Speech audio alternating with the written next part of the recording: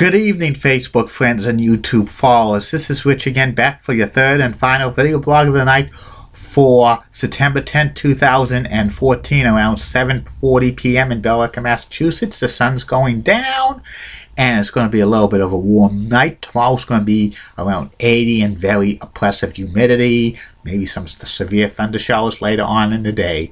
Some news to report. Chipotle's restaurant is coming to Billerica, Massachusetts at the Travel Cove Plaza, and it's going to be taking the space from the old Hollywood Tans, and that's good to have some of these empty vacancies at the plazas around town because that helps the tax revenue.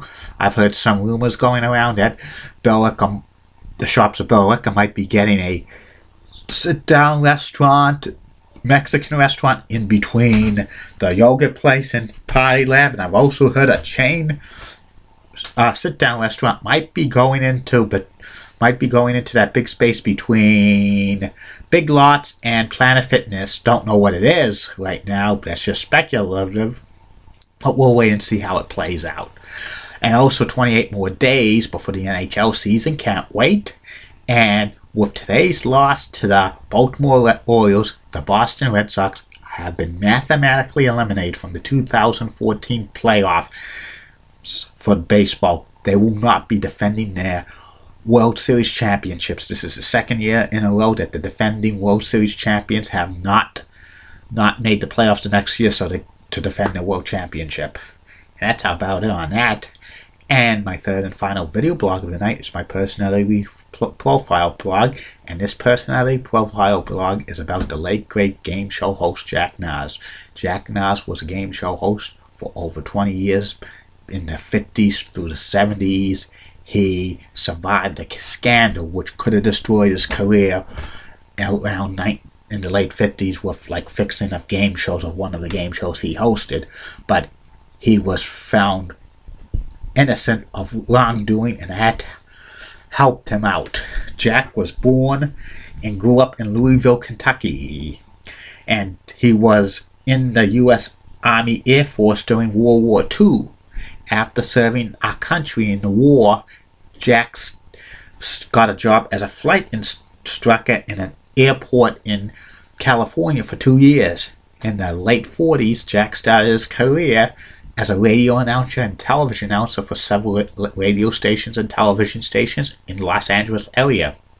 Around 1951 or so, he was a narrator for the Adventures of Superman TV show on syndication, and he also was the announcer of the Space Patrol. First nationally run Space Patrol in the United States was a kids show.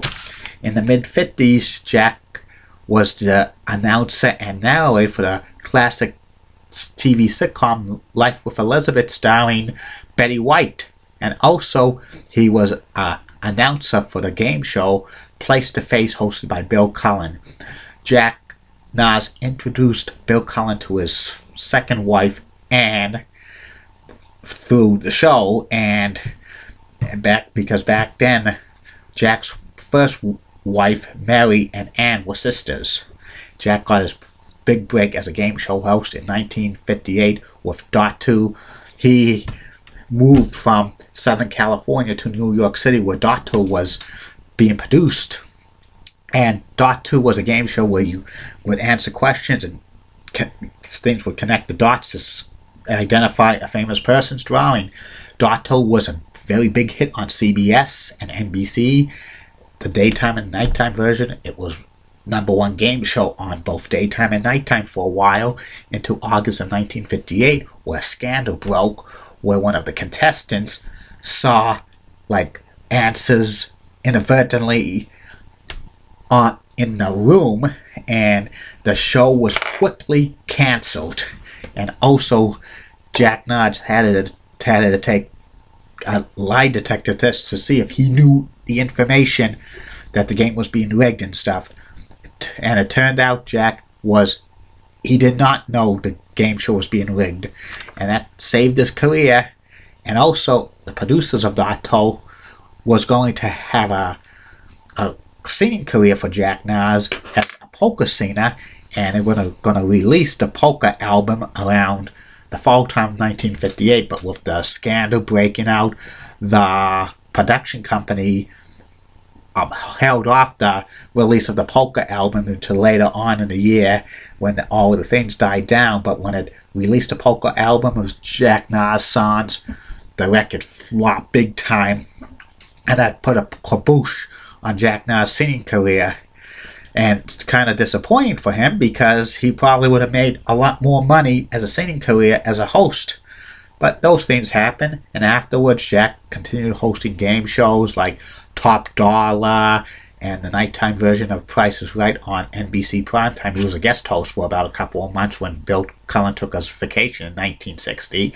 And he also was the first host of Video Village on CBS for a few months, but he had to stop hosting Video Village in CBS because his marriage was failing, and he eventually got a divorce, and he moved back to Southern California, and then he hosted the game show Seven Keys for ABC for about 3 years in daytime, which eventually went to local television in Los Angeles, California.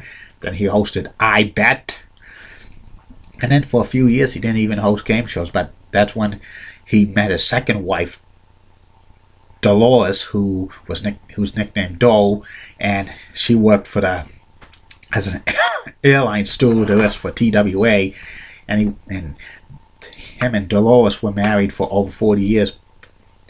And in 1969, Jack returned to hosting game shows. He hosted the classic stunt game show produced by Mark Goodson and Bill Tom and Beat the Clock, which was being produced in New York. Jack did not move back to New York, so he commuted from Southern California to New York for about a couple of years for every taping of Beat the Clock, and then he moved, like, he was commuting back and forth. In like 1971, the show moved productions to Montreal, Quebec, Canada, and Jack did the same thing. He commuted back and forth by airplane, and there was a story he was saying that one time during a taping of Beat the Clock, he traveled from California, which in around December, and it was the hottest December on record in California at the time, and going to Montreal, and which was 50 below, and he didn't really own an overcoat, so he didn't even suffer pneumonia or get severely sick, and that he said that was a shock to everybody's system that he didn't get any illness. He stopped doing that in 1972. The next year, Jack Narz hosted Concentration on syndication by Mark Goodson, Bill Todman, who bought the rights to Concentration format from NBC, and they showed it in syndication for about 5 years. Also in April of 1974, Jack Narz hosted Now You See It on CBS, which was a word search game, and it lasted about 15 minutes for CBS and got canceled.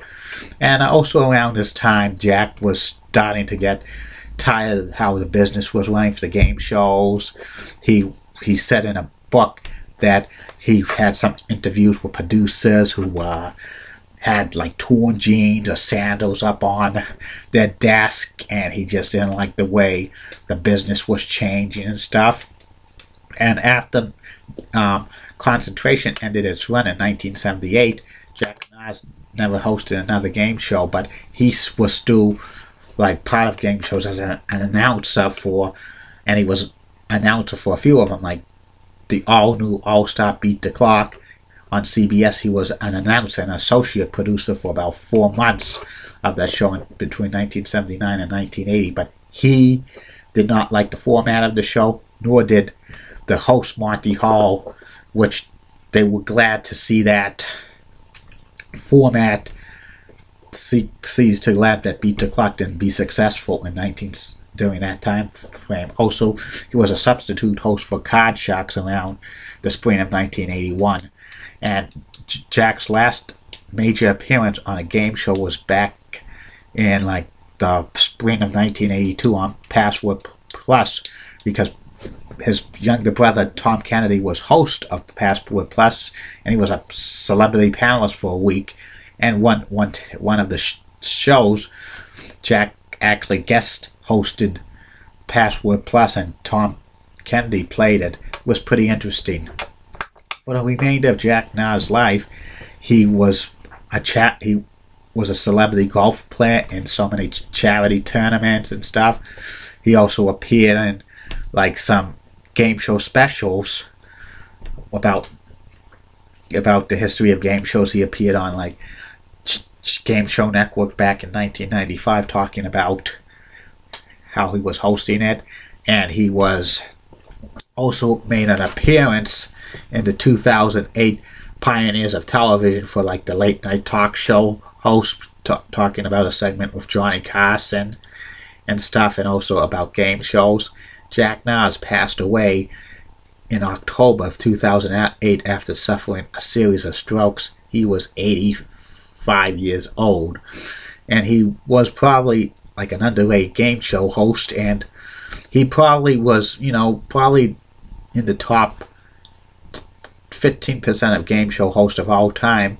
And he was the one who survived these scandals of the game show scandals in the late 1950s, and thrived at the game show hosts. Many other game show hosts and producers who fixed game shows, many of their careers were destroyed and ruined, but Jack survived because he did not know. He was honest, and he didn't even know they were fixed, which is it's good. He didn't know it was fixed. It saved his career, but like I said, he could have had a bigger career singing. But those things happen. And that's about it for that.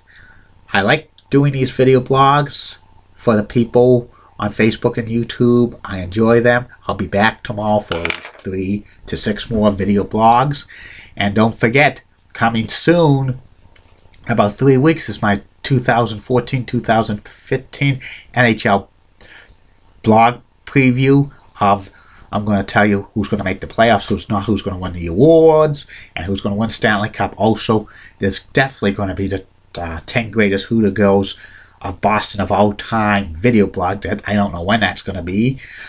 There's going to be more personalities, profiles, and other stuff.